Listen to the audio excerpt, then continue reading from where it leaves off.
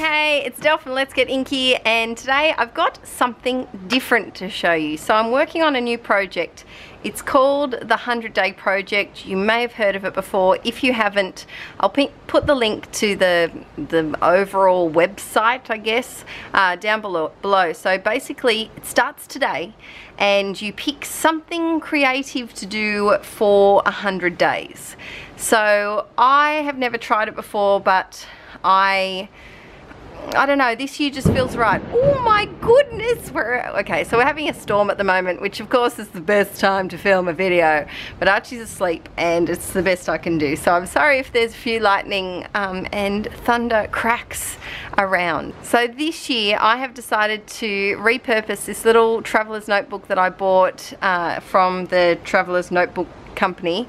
It's in the passport size, and I bought it last year to use as a diary, and alas, used it for 2 months and it didn't stick. So I thought this would be a really nice cover to use, because I am going to do a video on this. I've got my diary, which I absolutely love, so I am going to do a video in the future about that. But otherwise, this cover will just be sitting around just doing nothing. So it's got 2 elastics, and I'm going to make a bit of a junk journal. I've got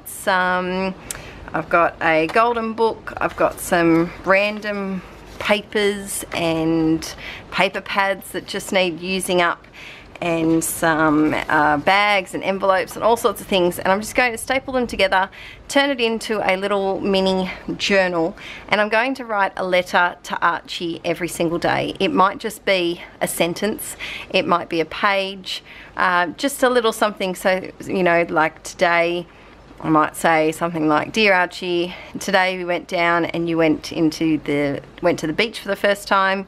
You love the water, blah blah blah." Just something cute and sentimental that I can give to him in years to come. So that's my plan. I thought I'd just quickly show you my tips and tricks as to how I'm getting started.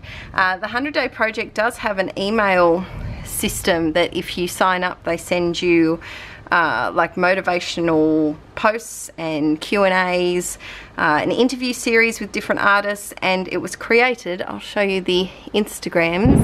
Whoa, that was a big crack of thunder. It was created by Elle Luna and Lindsay Jean Thompson. So if you want to follow their Instagrams, you'll get a lot more information. But I've decided I'm filming this on the 2nd of April.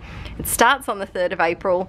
So hopefully I can get this edited and up tomorrow, and I will be posting my progress over on Instagram, over on my Inkie QUILL Instagram, so make sure you follow me over there. So I've got my papers off camera because it's going to take a while. I'm going to put together some little booklets. I've also got this little container because over on Patreon I did a video at the start of the year with my scrappy resolutions, and one of them was to use my stamps more often. So I've grabbed just a bunch of all my little stamps. So there's a lot of Citrus Twist ones here. There's also some Scraptastic ones from when I was on the design team. And then I've got 2 wooden alphabets. I've got this one, which is from Kelly Perky, and then this little one, which it's some sort of Chinese. I think I got it in a boutique little stationery shop, so I can't link you to that, sorry. But I've just grabbed any little stamps I can, and I also grabbed these 2 larger ones. This one's all about babies' first things, so, you know, on the move, toothy grin, play date, that kind of thing. And then I thought this one was good because it had the days of the week and then this really handy little checklist if I wanted, and just a few words like note to self, details, mental note, FYI, to do, remember, those types of things that I might need to use. So I'm limiting my supplies after the paper's all in to this, and I've also got this container of embellishments, which in all honesty I forgot about. I packed it for a retreat probably a year and a half, 2 years ago, before I was pregnant. Yeah, so let's go 2 years ago, and I completely forgot about it. But it's got some little, like, bits and pieces. There's some crepe paper, embellishments, just little cute things. So I don't know if I'm going to keep it in here, or because some of the things I can't use, like this whole section here for resin bits, and they're too thick, and the frames I probably would only use some of the really skinny ones. So I may transfer just a smaller amount into this little container here, and that's it. Of course an ink pad so that the stamps are usable, but that's it. And then I'm just going to grab this, which is my little tin that has my Staedtler pigment liners, stapler, scissors, hiiiii Shine, glue, and it usually has a double-sided sticky tape roll just perched on top of it. And that's all I'm going to limit it to. So I think that's one big tip, is to gather your supplies and kind of get started before you jump into the project. So that's why I'm hoping I can get this video started, edited, and uploaded tomorrow morning. So if you want to get started with it, you can. My tip is, don't feel disheartened if you miss a day. It's okay. No one's going to fire you, or you're not going to lose your creative license to make stuff. Just hop back on the horse the next day, see how you go, and make it manageable. So that's why I think that if I pre-make these little journal inserts to put in here, then every day, some days all I might be able to do is grab a pen and write 2 sentences, shut it, and I'm done. Other days I might have a bit more time, and let's be honest, I might not be as lazy, and I might be able to stick a few things down and make it a little bit prettier, and maybe even stick a photo in. Who knows? But I'm making it manageable. So I'll show you the book once it's made. Da da da da! It's done. I spent last night, we had a beautiful thunderstorm, and it was the day before the 100-day project started. And so last night I sat on the couch and I made 4 little cute books. And what I've done, because there were only 2 strings, 2, I'm sure they have a proper name in the Traveller's Notebook community. What I have done is I made 4 little booklets, because they did get a lot thicker than I realised they were going to, and I connected them with an elastic band. So I just got one big chunky elastic band and put it through the centre of both of them, and that way you can get a little bit more into your Traveller's Notebook. So I'll show you one of them. For example, so I just used a variety of double-sided scrapbook papers, single-sided scrapbook papers, book pages, a few little bags, some, what do you call it, pitch books, some kids books, some school paper, note paper. There's a few little bits that flap out, and I think it's going to be really fun to have a go at these. Now, I don't actually know how many I will need. So the reason I made 4, because that way I don't have to have the excuse of, oh, I ran out of space and I don't have time to make another one. This way I've got 4. I'm hoping that it only takes 3, because they are quite chunky as it is. A lot of that reason is because I did use quite a lot of scrapbooking paper, and unfortunately I used my good paper because it's pretty, and I didn't use the thin stuff. So next time I'd probably use less scrapbooking paper, but it just makes it so pretty. So that's that done. I don't know if I'm going to keep all of, I may actually take out these N2 just to make it a bit easier to work in to start off with. Yeah, I think I'll just take out those 2 just to make it a little bit easier. Then, along with that, I have put together this little container of embellishments. So there's just a whole lot of random bits that I took out of that large container that I had. And then the same on this side, it's just all little, there's quite a few older crepe paper collections in there. In this little parcel, I have some doilies, little envelopes, and little bags, so they're staying together. I need a clip for that actually to keep it together. So I've got this, I've got my stamps, and I've added the hiiiii Swap date stamp because I'm going to put that on every single day. I've also added my typewriter, my electronic typewriter. I'm not going to type every single day, just every, couple of days, just because I love the look of it. So I've typed the first day. The first day is like the opening page, I guess you could say. And I've got this little photo of Archie that I just found in the drawer where the typewriter was, which doesn't belong there. And so I think I'm just going to stick it on that side and then cut out my first little letter and put it on this side with the date. So I might quickly speed this process up for you and do a little bit of a voiceover for you. And then if you'd like to, I'll put the link in the description box if you'd like to know more about the 100-day project. It's totally free. They do have a special like class program type thing. I think it's $500, which is quite out of my price range, so I'm not doing the class. I'm just going along. You don't need to do the class, they say on the website, to do the 100-day project. So I'm just choosing, my goodness, birds, you are noisy today. I'm just choosing a project to do for 100 days, and that's exactly what you can do at home to play along. So also, one other thing, there was something else I had to tell you. Oh, if you want to follow my progress on this, I'll be posting every day on my, or let's not say every day, Adele, every couple of days on my Inkie Quill Instagram. And I've also used the hashtag, I think it was, what did I decide? I think it was 100 Inkie days. Yep, 100 Inkie days is my hashtag. So if you type that in, you'll be able to see them all together and not have to go through my feed to find them. But I'm going to do the first page. I'm excited. Let's see how it goes. I did accidentally forget about this little envelope that I snuck at the back of the stamp containers.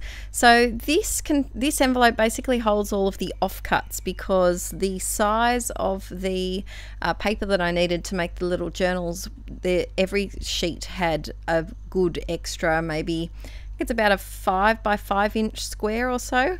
So I've put them all in an envelope so that I can use them as layering pieces behind some of my journaling, some of my letters, and it's just nice and handy to have it all together in this one little envelope so that bits and pieces won't get lost. I did consider putting these pieces in that other container that has the embellishments in it, but I decided it would just be too much of a kerfuffle, really. I have taken out the extra 2 journals and I'm trying to slip it in here and it's just not working, so they're going to have to just be stored elsewhere. So step 1 that I sneakily did before I filmed the last part was that I typed up my letter for today, for the first day, and I'm not going to type every single day, but I just wanted the first one to be typed, plus it was a bit of a lengthy one.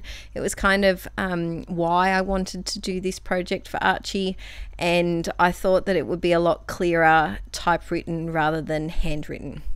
So I grabbed this photo, and it's not, I think this photo was taken a good probably 6 or 7 months ago, and I love it. Archie's wearing a Superman onesie underneath a little red plaid shirt and some little jeans that beautiful subscriber Alice gave us, and I put on a pair of dress-up glasses that don't have prescription lenses in them. They're just plain glasses, and he just looks so hilarious. He looks like a little secret Superman. So what I did is I cut my journaling into strips first of all, and I just hand cut them because ain't nobody got time for a paper trimmer with this project.